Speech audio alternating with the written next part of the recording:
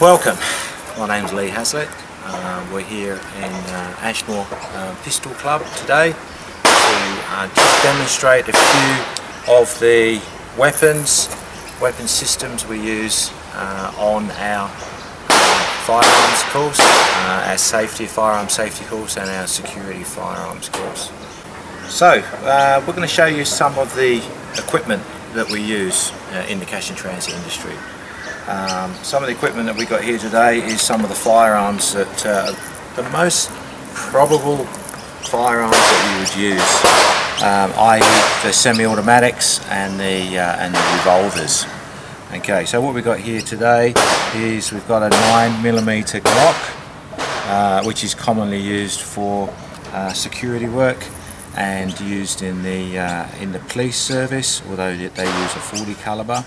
But exactly the same gun, but just a different caliber weapon. 9mm, we're allowed to use a double stack magazine, okay, which will take 17 or 18 rounds. We can also use a single stack magazine, which will only take 10 rounds.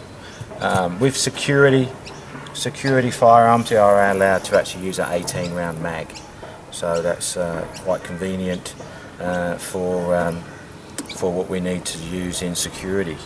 Okay, obviously the bigger caliber of round that we use, the less that we can actually put in the magazine. So with our 9mm, our Glock 17, this is a 17A, as we can see by the extended barrel here. With this actual gun here, although it's used in security, you can actually use this one at the range too, because it has got the slightly extended barrel. The Glock 17, if we do use it at a range, we can only use it with a 10 round magazine. Okay, we're not allowed to use the double stack magazines that we use in security. So this is a 10 round magazine, and then if I go over to the security magazines, the ones that we can use in security, they're actually a 17 round magazine. So if we want to put one in the actual spout itself, we can actually carry the gun with 18 rounds in there. So only for security usage only. The Glock 27 that I got here at the moment is a subcompact, very small, perfect gun for concealment, and along with the security using this gun, the police use this gun too, and they use it out of bum bags and concealed holsters. So very good little gun for concealment. The magazine that one takes is a 9 round magazine here. Okay, and it's being a 40 caliber too, it does obviously take less rounds than what a 9mm magazine would actually take, because obviously the rounds are a lot bigger. So we're going to get to use that a little bit later on from concealment. We also have a GP100, which is a Ruger. Okay, this is a 6 round double action revolver, commonly used with more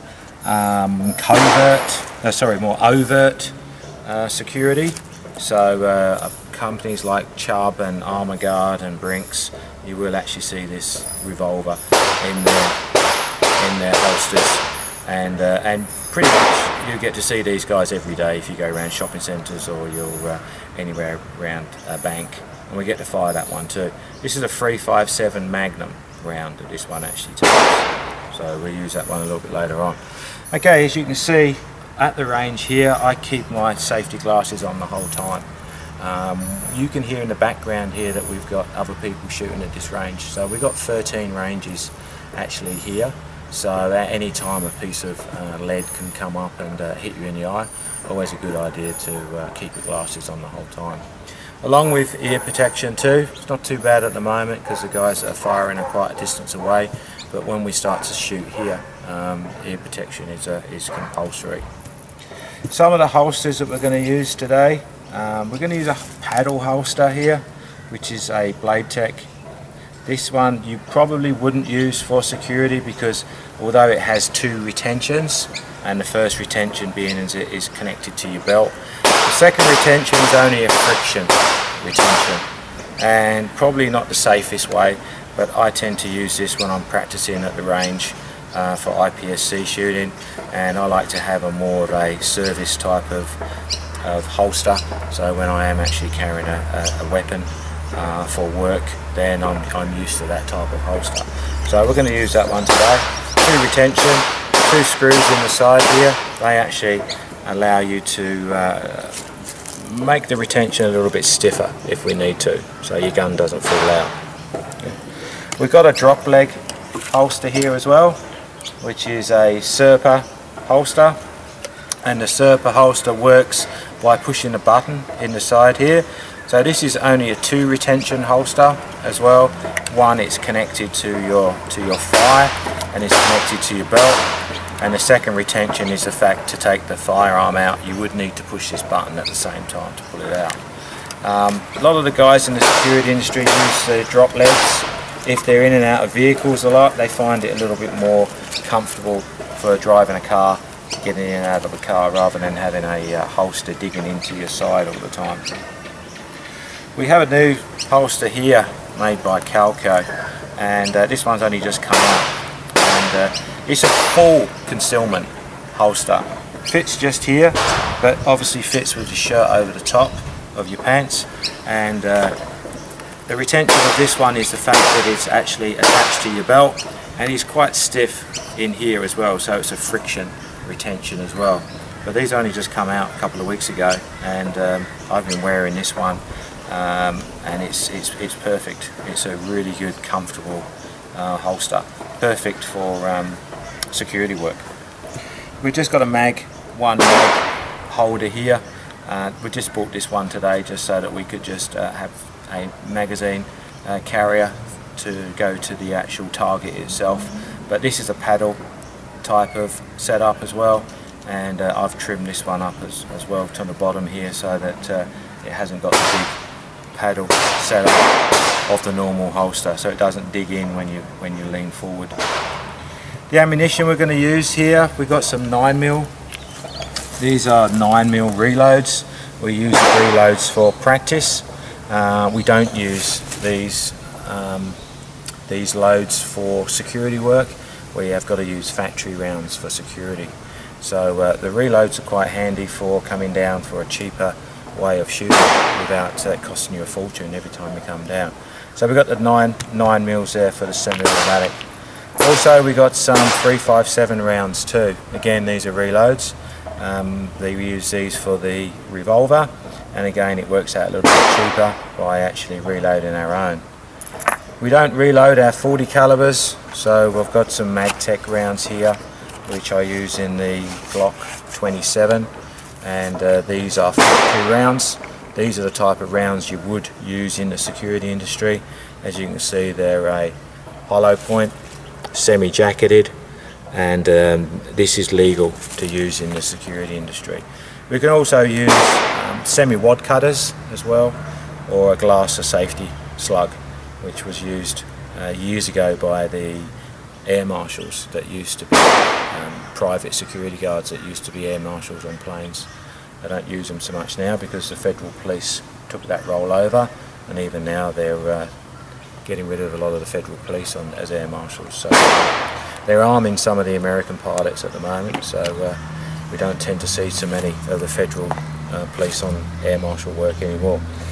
So what we're going to do now is put on a paddle holster, and we're going to load up a 9mm. I'll show you how to load up a 9mm, and then we'll show you some of the ways of doing it properly, and we'll show you maybe some of the common mistakes that some people make. So we're going to show you the proper way of how we teach at our training organisation of how we would load up a 9mm. So first of all, I'm going to need to put on the paddle holster. Now the paddle holster, as you can see here, has got 2 clips here. So once it goes over your belt, it's now sprung loaded, and then these 2 clips here stop the paddle holster from actually coming off. So they're a little bit tricky to put on in the first place.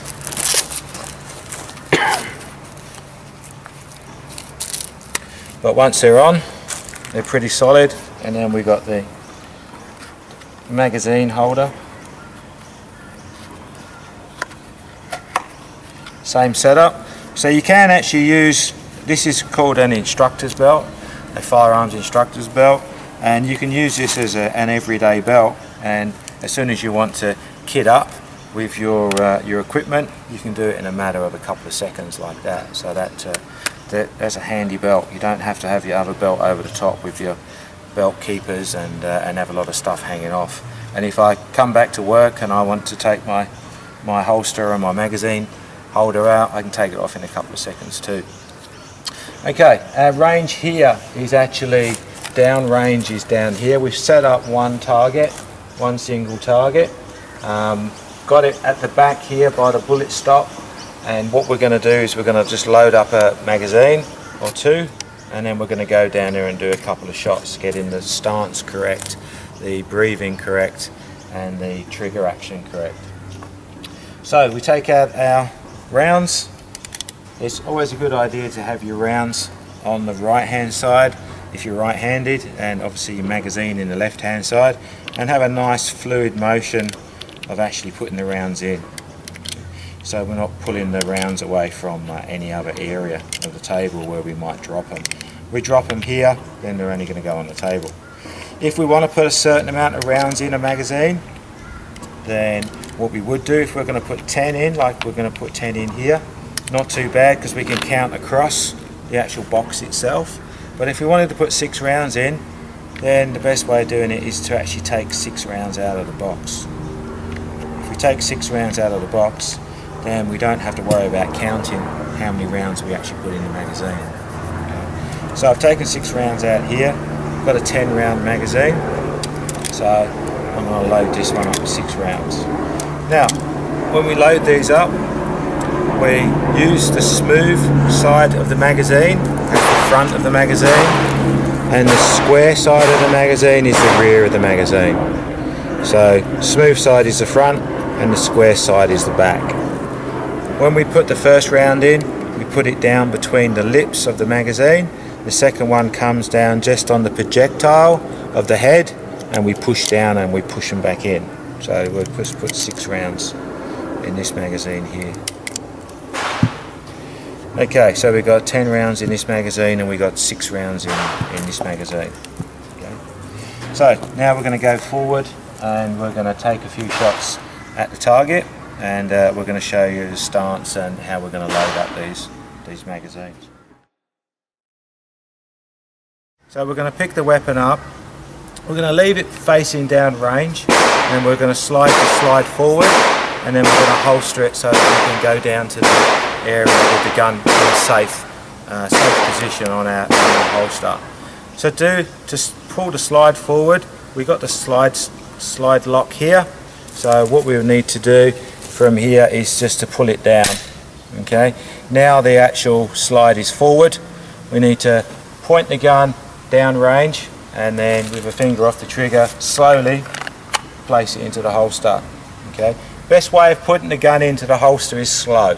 There's never been a race to put the gun in fast. Okay, it's always been slow.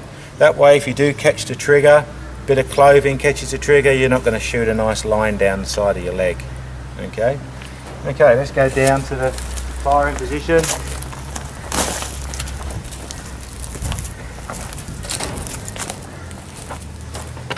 Okay, we're about 7 metres now away from the actual target itself. We're going to fix a tripod camera up now.